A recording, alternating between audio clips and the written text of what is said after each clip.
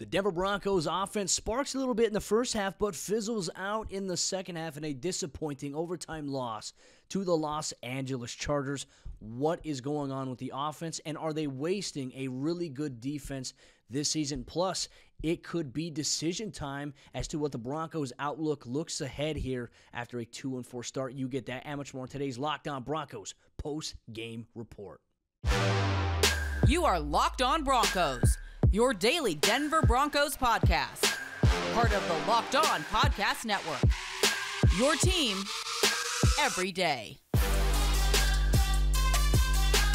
What's up, Broncos country? Welcome into a brand new episode of Locked On Broncos, your daily Denver Broncos podcast, part of the Locked On Podcast Network, your team every day. Thank you so much, Broncos country, for tuning in and making Locked On Broncos your first listen of the day every single day. Free and available everywhere you get your podcast in audio format or whether you watch us on YouTube. Thank you so much. Whether the Broncos win or lose, we have you covered from the South Stands to the end zone. I'm your host, as always, Cody Roark, Broncos reporter from Mile High Sports, joined alongside, as always, by my co-host, Sayre, Bedinger, site expert, predominantlyorange.com. Sayre, another post-game report here covering this Denver Broncos football team, and unfortunately another loss where we're talking about the Broncos offense.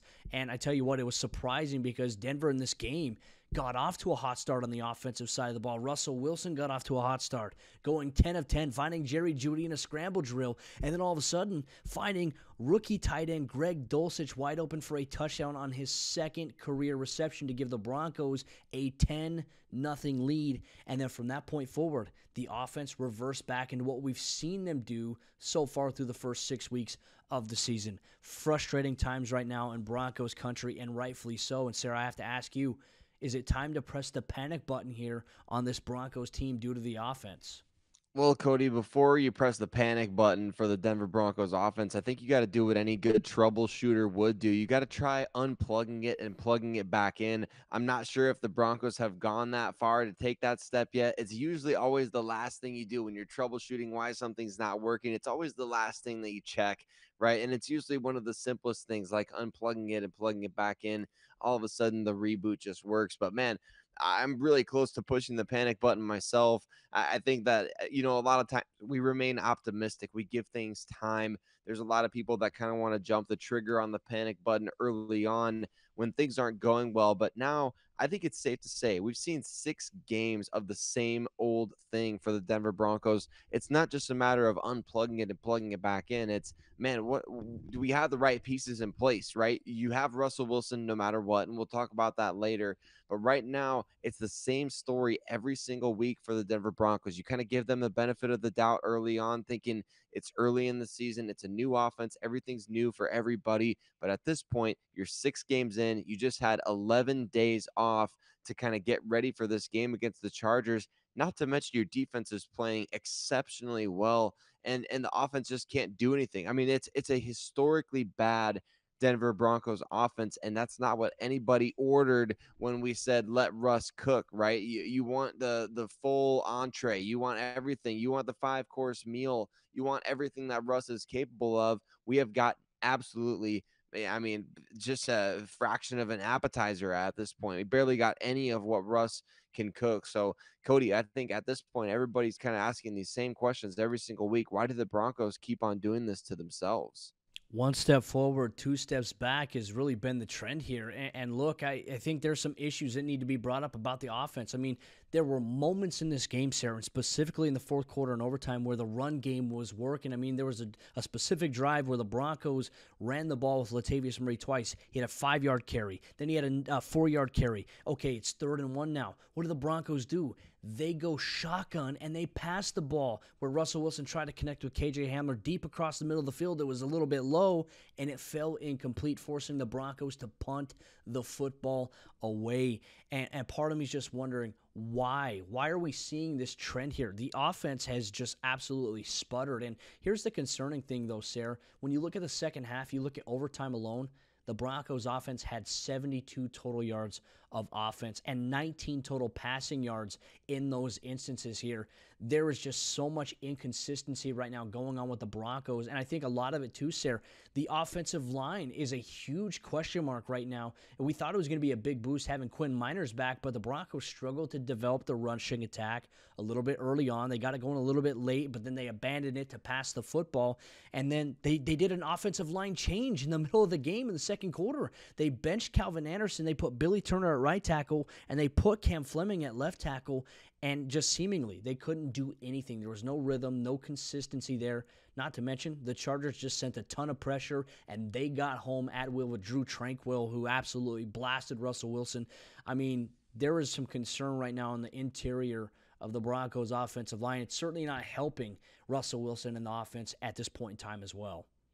It's really not, Cody. I mean, it doesn't make anything easier in terms of the evaluation, and it just that's certainly one of the many things that's going wrong at this point. I think if the offensive line was playing out of its mind, we probably wouldn't be having this conversation, would we? So they're obviously a key reason why things are the way that they are. But we have to remember, again, you point the finger back at Nathaniel Hackett in this situation because all week long he was being very coy about what the offensive line would look like. And then you change in the middle of the game. It was before the end of the first half that I saw you tweeted out Billy Turner was out there. And then we all took notice as the Broncos, I mean, they kind of flew right down the field before the end of the first half. Like, it's not like this offense has been unable to do anything at all. The frustrating thing is that we're seeing them move the ball at times, and then over stretches, whether it's the red zone or whether it's the second half or whether it's, the third, I mean, whatever quarter you want to choose, they're having these stretches of absolutely being abysmal, which Russell Wilson in the second half and overtime, 3 of 11 passing, Cody, and that's just unacceptable. You just can't have it. There was a sequence of plays near the end of the game where the Broncos, they had 3 possessions and it was run, pass, run, pass, run, pass. I thought we retired that when we got rid of Pat Shurmur, right? So right now it's just a plethora of struggles, a plethora of frustrations, so many different reasons, I think, for people to be angry and upset, which we're certainly seeing and feeling that from Twitter and our engagements and people that are just fired up in Broncos country right now. Broncos country, we're equally as frustrated as you. Like I said, we go to the games and sitting in the press box, like all of us in the media are frustrated at the offense because it's like, the defense is doing some really good things, and we'll talk about the defense a little bit later on here in the show, but just the offense continues to get in their own way. 4-14 on third down, 28.6% conversion percentage there, only 13 total first downs in this game. 8 came by passes, 3 came by rushing attempts, and 2 came by penalty.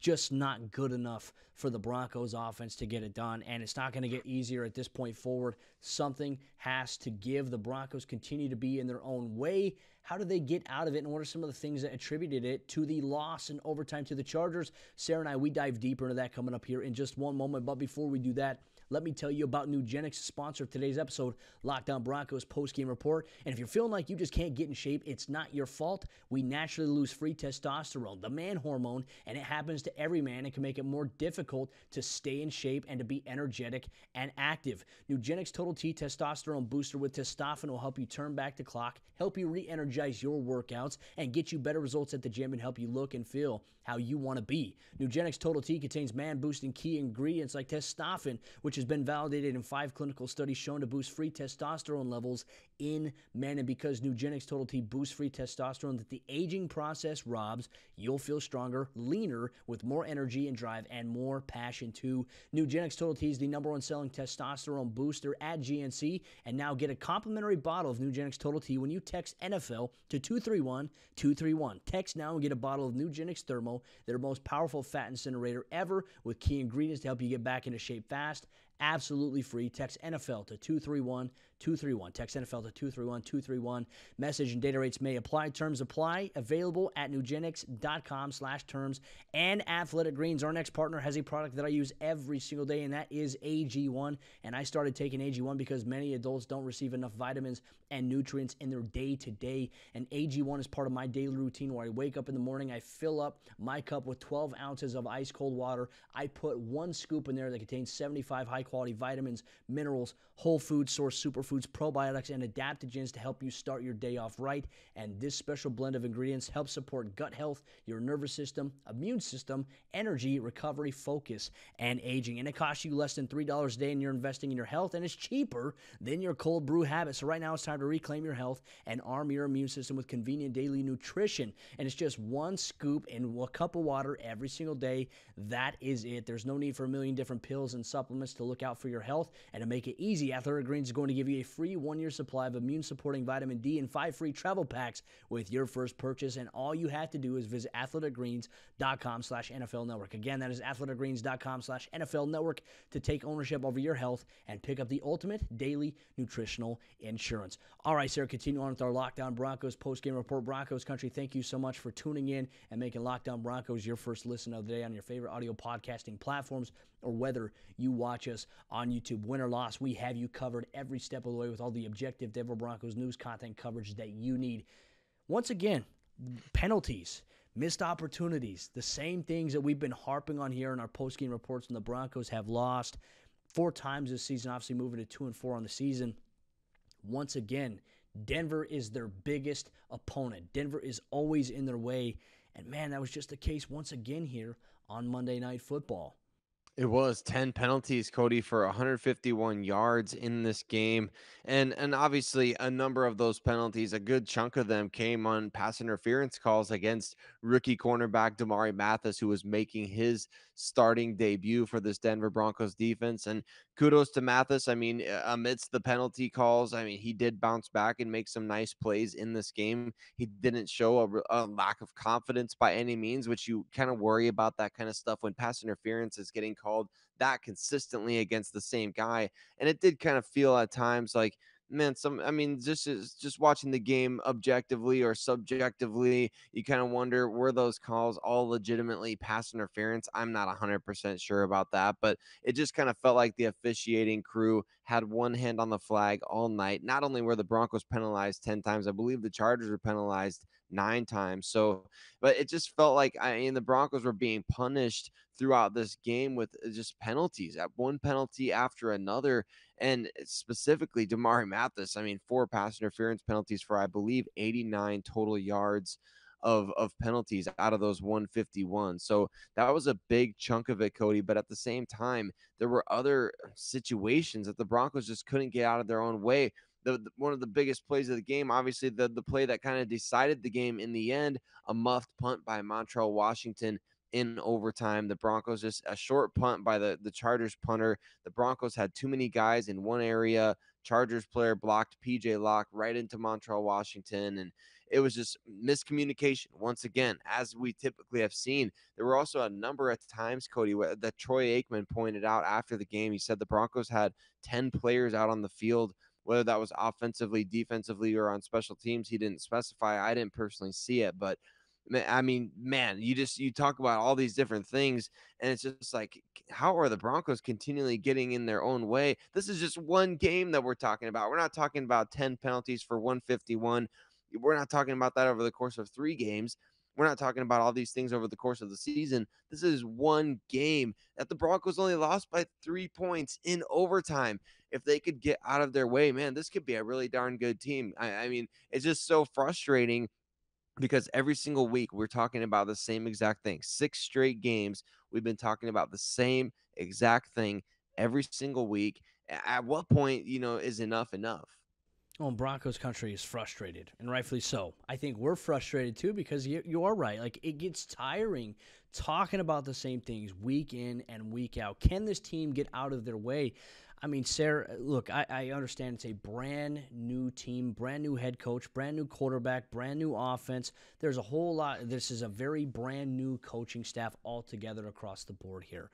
And it feels so frustrating just seeing the same issues 6 weeks into the season impact them. And look, we're not even really focusing on how good the defense played despite everything. what they were able to do to Justin Herbert was unbelievable, forcing him to pass for 57 total attempts. Now, coming into this game, he was the least sacked quarterback. Denver was able to sack him twice, once with Baron Browning, who's just unbelievable. Baron also came with an interception. And then you had Matt Henningsen making his first regular season career sack as well. Oh, and not to mention, Denver intercepted him, which Justin Herbert hasn't thrown many interceptions this season. It feels like the defensive performance is being wasted here. I know we'll dive a little bit deeper into that coming up here in just a moment. But, I mean, even going through there in overtime, I mean, we talk about them going 3 and out. I mean, the defense can only do so much, right? The defense had its moments where they needed to get off the field, and they simply didn't do it. They struggled on third down, 11 to 22. They gave 50% on third down here. But going back to the penalty piece that you had just mentioned here, here's the Chargers, okay, first downs. They had 24 total first downs in this game on Monday Night Football. 7 of them came on the ground. 10 of them came through the air. 7 first downs came via penalty. When was the last time this happened? Oh, yeah, it was the Seattle Seahawks Week 1 season opener, and the Broncos lost that game shorthanded by 1 point. And just once again, Sayre, just missed opportunities for this football team, and it doesn't get any easier going forward for the Broncos because they face a 4-2 Jets team that's coming to town on a short week. Very aggressive defense under Robert Saleh. And then you have the Jaguars, then you have your bye week, and then you have the Tennessee Titans, Baltimore Ravens, Las Vegas Raiders, Los Angeles Chargers again, and then once again you have the Kansas City Chiefs twice. I mean, it is a brutal stretch here for the Broncos. So what does the outlook look like? Not so promising right now, Broncos country, but we take a look into some of the other things as well coming up here in just a moment. But before we do that, let me tell you about Prize Picks, the other sponsor of today's episode, Lockdown Broncos post-game report. And Prize Picks is daily fantasy sports done right. And with the Prize Picks app, you choose 2 to 5 players that you're focused on heading into the week. And these players will have a projection that's set by Prize Picks, and you simply choose whether or not they will have more or less than their Prize Picks projection, which could allow you to win 10 times your money on any entry. There's no competing against other people. It's just you versus the projections that are available. So download the Prize Picks app or go to prizepicks.com to sign up and play daily fantasy sports. First-time users can receive a 100% instant deposit match up to $100 with promo code Locked On. If you deposit $100, Prize Picks will give you $100. If you deposit $50, Prize Picks will give you $50. Don't forget to enter promo code Locked On and sign up for an instant deposit match up to $100. The Broncos are in really bad shape after 6 weeks of action here. Where do they go for here? What does the AFC West look like? And are the Broncos wasting a really good defense this season? Thank you so much, Broncos country, for tuning in and making Lockdown Broncos your first listen of the day. We appreciate you so much. Whether the Broncos win, whether they lose, we have you covered here every single day, all year long. Locked on Broncos. Sayre, I mean, through 6 weeks, I don't think anybody imagined the Broncos being at 2-4, considering, you know, a brand new quarterback in Russell Wilson and the excitement around the offense and maybe having an offensive play caller that can get things going.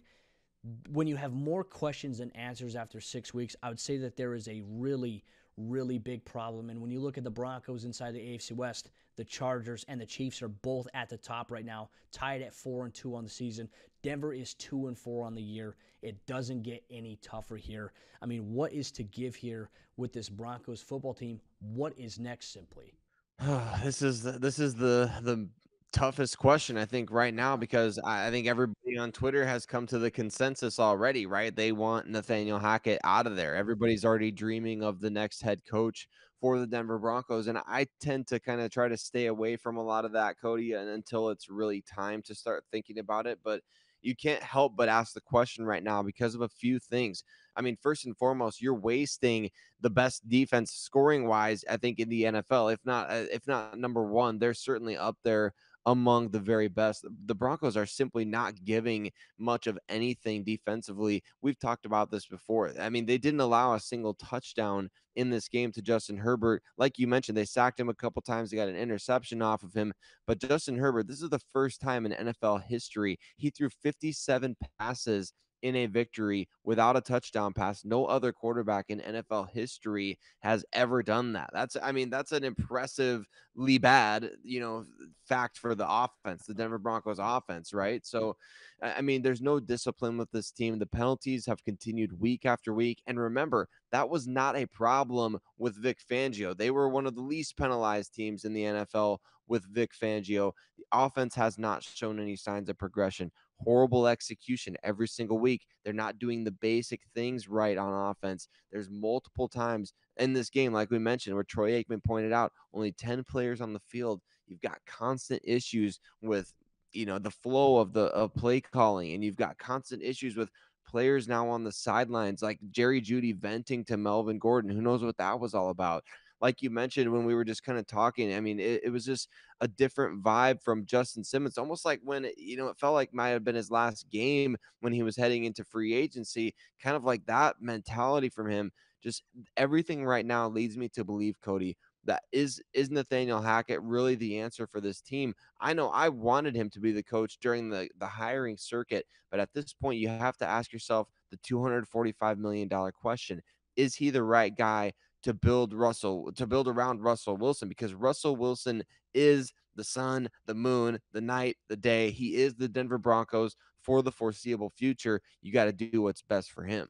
And that begs a huge question, right? And I agree with you. Like, for me, I've always been on the principle and the standpoint, like, I'll never call for anyone's job. That's not my place to do it. Fans can do all they want. But, like, for me, I think putting it into perspective, I mean, this is a tough position to be in if you're Nathaniel Hackett, because things have not gone right? The offense, what you were brought in to do as a head coach, as a leader of men, was to transform the Broncos offense, which was really bad last year because you have a very good defense.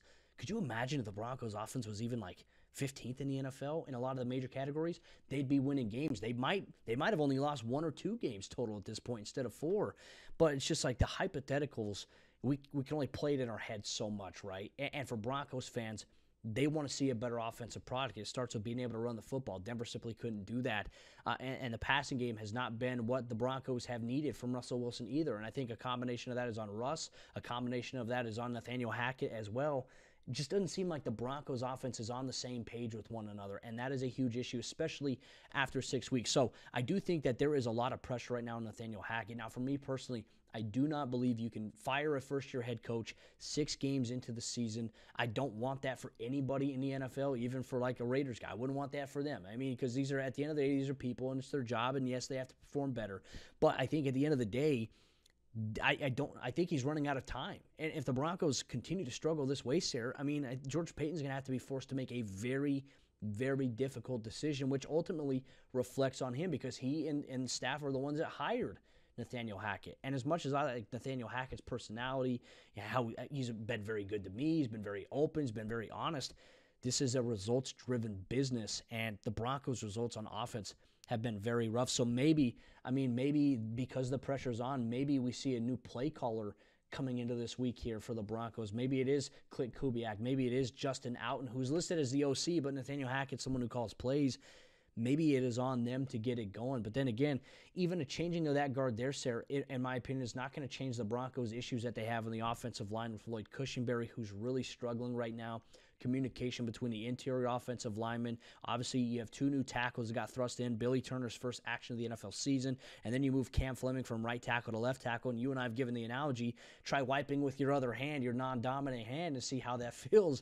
I mean, it's an adjustment period, and the Broncos' offensive line is struggling. And in return, Russell Wilson is also struggling because of it. Not to mention, he also suffered a hamstring injury in this game, and it's a short turnaround against a very aggressive New York Jets defense. The Jets are fired up, playing at 4-2 right now. The NFL is weird, but it's not fun right now, Sayre. None of this is fun, highlighting yet another loss for this Broncos team. Any final words of wisdom or imparting thoughts here for Broncos country? Well, I think you build off what the defense is doing, right? You want to be able to capitalize on the defense. You know what you're getting week to week with the defense. If at this point we know what we're getting with the offense, we know what we're getting from the defense. Zach Wilson, Cody, has barely completed, I think, 56, maybe 57% of his throws since he became the starter for the Jets. You know that an aggressive defense like Denver, a very smart, well-coached defense, obviously, they're going to be out there ready to make plays against a young quarterback like that. We saw that in his rookie season. Remember when Vic Fangio was still the DC, the Broncos kind of ate Zach Wilson for lunch on a Sunday afternoon in Denver. So you really hope for more of the same, but you have to hope for the offense to turn things around, because what else do you have at this point? You can't have anything else but hope that they'll turn it around, because Russell Wilson is the guy. Like I mentioned, he is the sun, he is the moon, he is the east, he is the west. It's Russell Wilson's team for the next 4 years at a minimum. So you got to hope that the offense turns things around and the defense continues to put the clamps on, because they're going up against, like you said, an aggressive defense in the Jets, but the Broncos need to be the aggressors going forward. Otherwise, they're not going to achieve anything. Well, folks, we ran into an issue there. We lost Sayre here, but I imagine what he was trying to say is that the Broncos can't keep doing the same things over and over and over again and expecting different results here. The definition of insanity. A lot of questions remain for this Denver Broncos football team. Broncos head coach Nathaniel Hackett will meet with the media on Monday at 3:15 p.m. Mountain Time. We'll get some more clarity going forward, but the pressure is on this Broncos football team and for Nathaniel Hackett to turn things around, or else he could be one and done. Sayre, Bedinger, and myself will have you covered every single day here, Locked on Broncos.